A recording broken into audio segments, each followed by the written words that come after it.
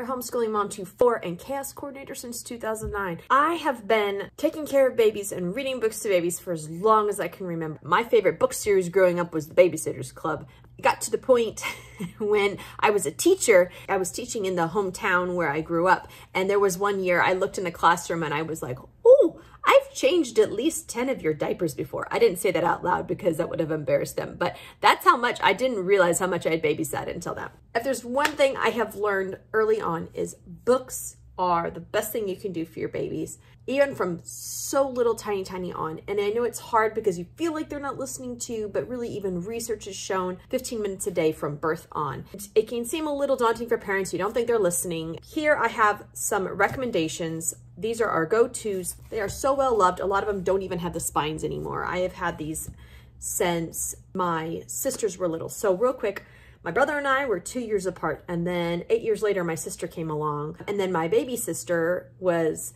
a lovely surprise when I was 19. My sisters were my babies, and if there's one thing that my parents taught me is how to read a book properly to children. I think there is a correct way. We are obsessed with books here. We have a full-blown library in our basement. I'm a minimalist in every other part of my life except for books. Books, books, books. We have so many. I am a true believer in reading books is the best education you can really honestly give your kids. Here are some recommendations from ages 0 to 6 months. I'm not going to hit on the classics, but I'm going to show you the ones that you may not have heard of before or favorites in our family and why they're favorites. I'm going to show you how I read them because I really think it's important how to read them. When they're little, freshly out of the womb, the big thing you want to look for is books that have actual pictures of faces because that's what babies see. That's what they interact with. You don't want something like this. If you actually want to see the baby engaging with the book and have them looking at the book, you need to have something like this. What it says on it doesn't really matter at this age, 0 to 6 months. I prefer to go through ones that actually teach something, I guess. So we have these signing series. As you can see, there's no spine. These have been so well loved. These went through my first sister, my second sister, all 4 of my kids now, and anybody I had babysat in between, and I babysat a lot. The first series that we particularly like, Baby Signs. These are not full-on ASL. They are adaptations, and so you can use regular ASL. You can do what is in here. But essentially, when you read it, we point out baby, dog. When they're 0 to 6 months, all they're going to look at is the baby face. Dog, cat. There's only 1 word per page. They're not going to follow a storyline. The next one, Anne Geddes. She was really popular in the 90s. Again, you have the faces here, and it works on colors. This one's literally called Baby Faces. This is a series by Margaret Miller, and there's a whole bunch. There's colors.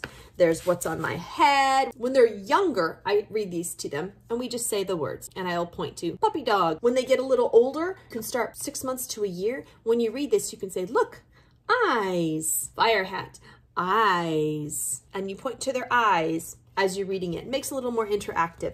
And then when they get even a little older, you can start pointing out the colors. Every page has something different. So you can adapt the book as they get older, and that's why it makes it fun over and over again. Our 2-year-old now will pull these out, and he can actually read them to himself. He knows what they say, and he'll point out the eyes and the nose. It makes the book more interactive. But when they're 0 to 6 months, these are still perfect because pictures of baby faces. Something else you can do is you can create your own of everybody in your family. Everybody can take a picture, and then you can create those on all the websites, Shutterfly, Walgreens even. You can just get a simple flip book with pictures in it, and you can show it to the baby and do the names of everybody in your family. This one's fun, especially when they start grabbing and eating things. Babies want paper. They love to eat paper. These are newer. They're called Indestructibles. Editor Kim here. I forgot to mention, these are available at Barnes & Noble. And they are indestructible. You cannot rip it. And they crumple. You can wash them. They're meant to be eaten by children. This one doesn't even have words. They even have pictures of babies on the back eating them because that's what they're meant for. You can make up your own words. These are fun for the car. Those are all the books I recommend for 0 to 6 months that are actually engaging with the babies that you can adapt. And one last recommendation, if you're reading a book, hold the baby and read aloud. Honestly, it's the language development that they'll hear because, to be honest, they're not looking at the books themselves. They're developing language by hearing you speak. Read aloud books that you want to read. It doesn't matter if they're looking at the pages or not. Stay tuned for the other ages as well. Remember, it is okay to make mistakes. The important part is to learn from them. God bless.